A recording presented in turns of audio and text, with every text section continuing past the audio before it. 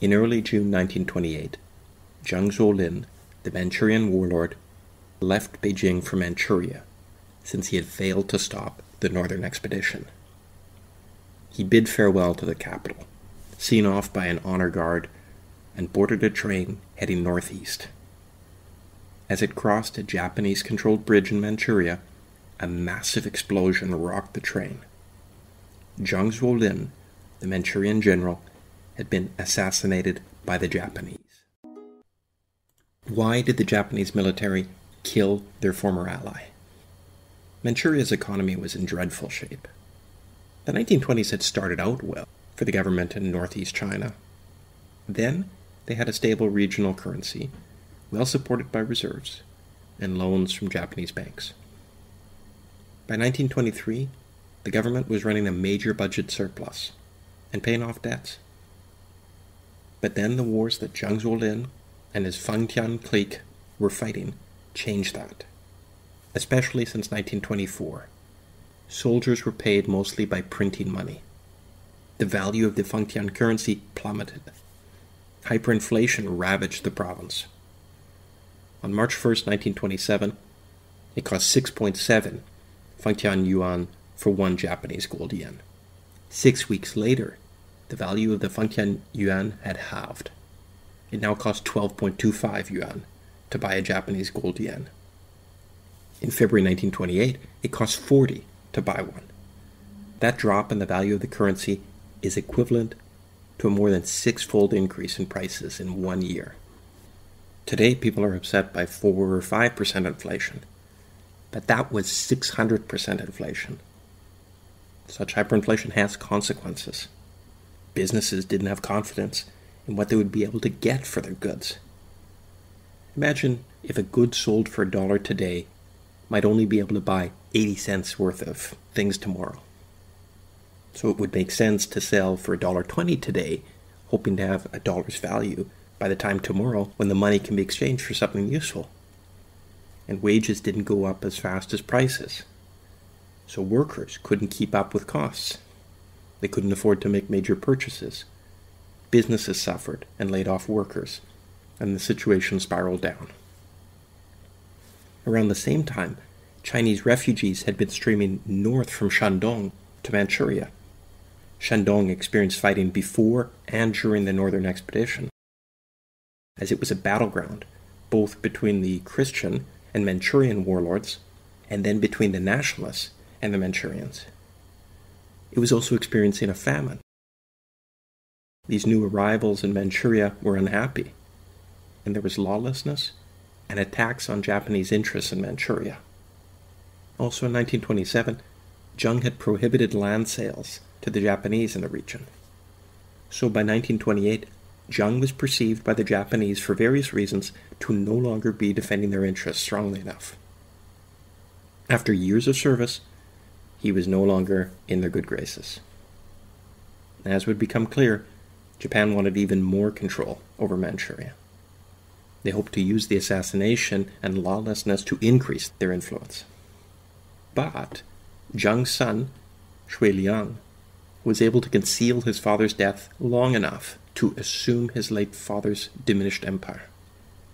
He pretended that his father was only injured in the explosion. Japan didn't announce Zhang Zuolin's death themselves, as that would have shown their inside knowledge about the bombing and risk of backlash. So the young marshal, Zhang Xueliang, was now in charge in the northeast, and he knew the Japanese had killed his father. Zhang Xueliang did not fight Chiang Kai-shek. He pledged loyalty and accepted the nationalist government while maintaining his regional autonomy. Japan learned from this experience, and next time they bombed railway infrastructure in Manchuria in 1931, Japan would be ready to assume the dominant political position. Sun Quanfeng, the former warlord of the lower Yangtze River provinces, was killed in Dalian after he retreated to that Japanese-controlled port in southern Manchuria following his losses in the northern expedition. He's said to have been killed by the daughter of an officer that he himself had executed. Similarly, the Shandong warlord, who had been allied with the Manchurian general, and who was largely responsible for the famine that forced countless people to flee his province, lost power to the Nationalists, and then was killed by one of his former subjects for the mistreatment of that person's father. He had been a particularly wicked warlord. He was perhaps best remembered for his 3 don't knows. He always said he didn't know how much money he had, how many soldiers, or how many concubines he had. We do know that he taxed everything he could, printed as much money as he could, and stole as much from his subjects and their businesses as he could. Few people mourned his death. In July 1928, the USA became the first country to recognize the Nanjing Nationalist administration as the lawful government of China. Other nations followed, and Japan recognized the Kuomintang as the de facto regime, even if they did not recognize it formally. The KMT proclaimed Nanjing as the capital, keeping that city that had served Jiang during the dispute with Wuhan. Jing means capital, and Nanjing means southern capital. Beijing means northern capital. So since Beijing was no longer the capital of China, the city was renamed Beiping during this period. The KMT said that China needed a period of tutelage. That is the second step in Sun Yat-sen's 3-step process to democracy. The first step was the military period. With the northern expedition a success and Beijing captured, the military period was considered at an end. Now could come the period of tutelage, where the KMT would, in theory, educate China and eventually enable a democracy starting at the county level and, again in theory, moving then to the regional and the national levels. The previous national constitutions were suspended. In its place, an organic act was passed to create the new administration. Government was responsible to the KMT Party Congress, rather than to Parliament. That meant that the Nationalist Party was the final decision-maker, not any elected representatives, nor the Chinese people themselves. That's essentially how China is run today, but instead of the KMT in charge, it is the Communist Party of China that is the real power who decides how government shall be run. One major difference between 1928 and today is that the KMT did not have complete control over the whole country, which the Communist Party has today. The civilian and military governors in charge of provinces and regions had tremendous power in 1928. Those were the former warlords. The northern expedition was successful in the sense that there was no army in the field opposing the Nationalists anymore. All opponents had either been defeated or accepted the KMT now as the national government. But all provincial governments, and in particular their civilian and military governors, tried to maintain as much local power as possible. No provincial or regional armies were disbanded. The land taxes were administered provincially and mostly kept at the provincial budget level. That meant that the provincial and regional authorities had real budgets and serious armies. This was a major constraint on the nationalist power. The northern expedition had not strengthened the central government in any meaningful way, except in those provinces where the nationalists had directly campaigned. The nationalist army had moved through the central and eastern provinces and occupied them. It was the strongest military force in those parts. Chiang Kai-shek and the nationalists could appoint governors and had more power there. Those were the provinces that generally would obey the KMT. But in the north and west of the country, the provincial and regional armies were still around and untested. For now, they were not challenging Jiang, but they also weren't voluntarily sending him tax revenues or waiting for his orders. They tried to keep as much tax revenue and authority under their own control as they could. This decentralization of military and political power was a real problem for the new KMT government. It was not easily solved. It was a problem that had been building since the Taiping Rebellion. During that insurrection, the Qing had relied on local officials to stamp out the Taiping. They had done so by raising and commanding provincial armies. That tradition continued, and no one, not even Yuan Shikai, had been able to disband those provincial armies. Also, the end of the Qing dynasty meant that officials could govern their own provinces. The Qing had prohibited that, and moved senior officials around every 3 years or so. That was meant to prevent officials from getting too strong, especially in their home area, where they could have the advantages of speaking the local tongue, having family and personal connections, and probably owning land too. Now that restriction was over, and provinces were generally run by a strong man from that province. Locals generally preferred one of their own to be in charge, instead of some unknown person from another region of China. I just mentioned the local tongue. It's important to remember that for most of history, and even around 1928, most people in China did not speak the same way or use the same words. For example, the word for something as common as fish would vary. Now that nationalism was on the mind of intellectuals, scholars were thinking about how to change that, how to unify the country through speech. The written language was uniform, although for much of history only the scholar class could read. Peasants and ordinary workers generally couldn't read at all. But those that did read the symbols would speak them differently in, say, Guangzhou than in Beijing. Even today, a Cantonese speaker can read the same symbol as a Mandarin speaker, but say that symbol differently. During the early Republic of China, there weren't just a few different regional speeches. There were a multitude. To give an example, Mao Zedong's mother and father were born in different counties in Hunan next to each other. But there was a mountain ridge between them. People from each of those neighboring counties spoke very differently. That perhaps wasn't unusual. Britain, too, had strong local dialects until recently. In the era before television, radio, and common culture, areas had different ways of speaking.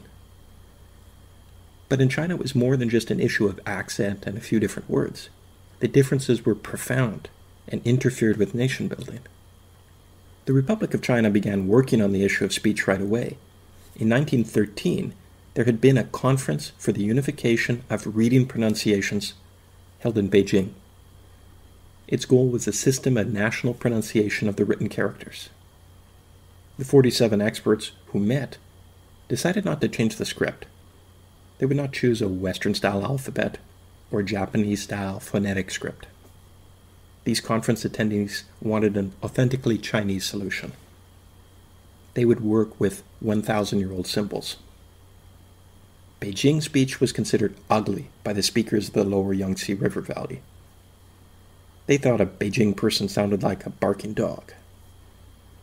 The conference came close to adopting Wu Chinese from the lower Yangtze River Valley as the national speech.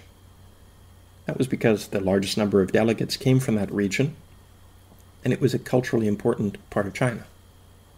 But after a standoff of over a month, the Southerners and Northerners agreed to block it. So now it was inevitable that another speech would win, and the one that did win was the one spoken in the capital. There were a few compromises, like the inclusion of a tone not found in Beijingese, but used by the Wu speakers, and the final recommendations were for a speech which resembled that of the old imperial officials of Beijing, rather than the language commonly spoken by people in Beijing. So the conference selected that the official speech would be the manner of speaking of the old officials, rather than of any particular group of ordinary Chinese or of any region. This decision was made, but because of the disruptions of the Chinese warlord period, little progress is actually made implementing this national speech in the following years. In 1919, the National Ministry of Education agreed to promote the recommendations of the conference, also to promote the use of vernacular-style writing, and to compile a single national dictionary. Only a year earlier, in 1918, Chen Duxiu had been advocating for the vernacular style of writing in his New Youth journal. That was the man who became the first chairman of the Communist Party. His recommendations on language reform were already national policy, at least on paper. In 1928, once the Northern Expedition was won, there was hope for a stronger national government. The KMT appointed Tsai Yuen-pei to the successor organization of the Ministry of Education. This visionary reformer who I mentioned before, and who had sent the Chinese students to France, and who had hired Chen Duxiu and Li Dajiao to Peking University. The nationalist government now went to work building a nation through a common language. I spent some time on the topic of language to reinforce how strong the forces of decentralization were during the early Republic of China. The nationalists tried to strengthen the nation. One way, which made a difference in the long run, was to build the common tongue. That's what most people in English call Mandarin Chinese. In mainland China, it's now called the common speech. It's also called the national language in Taiwan. The People's Republic of China adopted it in 1955 with a few changes. But the People's Republic did change the system of written Chinese characters around 1956 by introducing simplified Chinese, which made it easier to read and write Chinese. Those characters contrast with traditional Chinese characters, which is what you will commonly find in Chinatowns around the world and on the signs of older Chinese businesses there. Traditional Chinese was still used in Taiwan and in British-controlled Hong Kong and Portuguese-controlled Macau. Singapore, which has 4 official languages, accepted use of simplified Chinese there around 1976. Now that is the written form of that official language there. Tsai Yuen-pei was not the only old official brought into the nationalist government. Wellington Koo was the diplomat that had secured Shandong back for China from Japan at the Washington Conference. He became Chinese ambassador to the League of Nations under the KMT government. Feng Yuxiang, the Christian warlord, and Yan Qishan, the so-called model governor, had allied with the nationalists and helped them take Beijing. Both officially ceased to be warlords, but both kept their armies and had territories under their control. They were examples of the strong regional and provincial leaders who controlled territories, armies, and revenue. Wu Peifu, the Jade Marshal, was a loser of the national expedition. He fled west to Sichuan, where he was welcomed, and then he moved on to Gansu. The areas he retreated to were effectively beyond the nationalist control, and had high degrees of autonomy.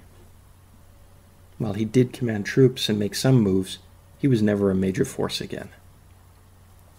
Song Qingling, Madame Sun Yat, had been living in Wuhan, unlike her sisters who were in Shanghai. Qingling left China after the KMT broke with the communists. By public telegram, she resigned from the KMT over its breaking of relations with the Soviets. She said that this was subverting the principles of her late husband. She went into self-imposed exile in Moscow. Her family tried to talk her out of it, but she was headstrong and made her way there. Once she arrived, she was treated as a guest of the state.